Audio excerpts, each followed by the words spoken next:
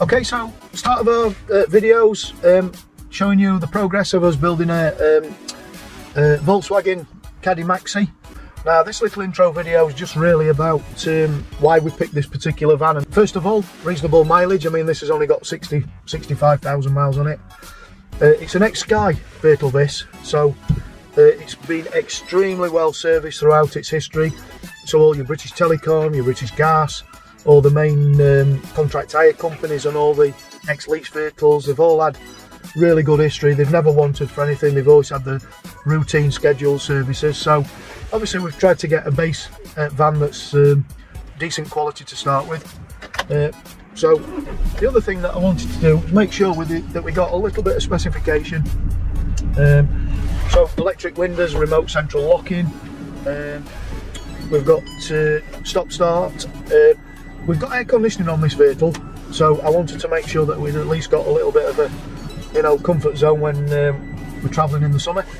And I managed to get a Sky one, which is also Sky Caddy, which has also got satellite navigation. Okay, so here we go. I'll give you a little drive. Okay. Now we're not going to spend fortunes on this vehicle. We're limited to budget. It's the type of thing that, you know, an average DIY man can do. So here we are, exterior looking Caddy. We are going to take off these wheels. We've got a set of alloy wheels, and that's a separate video. We're going to refurb the wheels. Quick look inside, lots of storage, metal racking. This is obviously all going to come out. Very well put in, so we'll show you what we did there. Very dirty underneath, as you'll see. Needs a lot of work, a lot of cleaning. I'm going to use a lot of industrial chemicals on this one to get it clean, so do watch the valeting video. It'll be extremely good and useful tips that for cleaning any builder's van. All the blue stickers are coming off. It's interesting, we've got the vehicle, and one of the things wrong with it is it has got 3 ball tyres.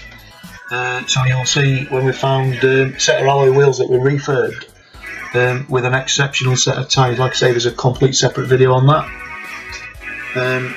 All these black bumpers are all going to get changed. We're going to make them all white, matching vehicle. This is all going to get carpeted, insulated, soundproofed and carpeted. Like I say, extremely dirty. Very industrial valet we're going to do. You'll be surprised at the result. It's going to be quite a good, nice project this for us. I think it'll turn out extremely well. Not much of a van left, was there, when they fitted all this racking? This is all going to come out. Like I say, we've got a well structured van under this though. Very, very well structured. Lots of chemicals needed there. We've got a special chemical that removes concrete. So 66,000 miles.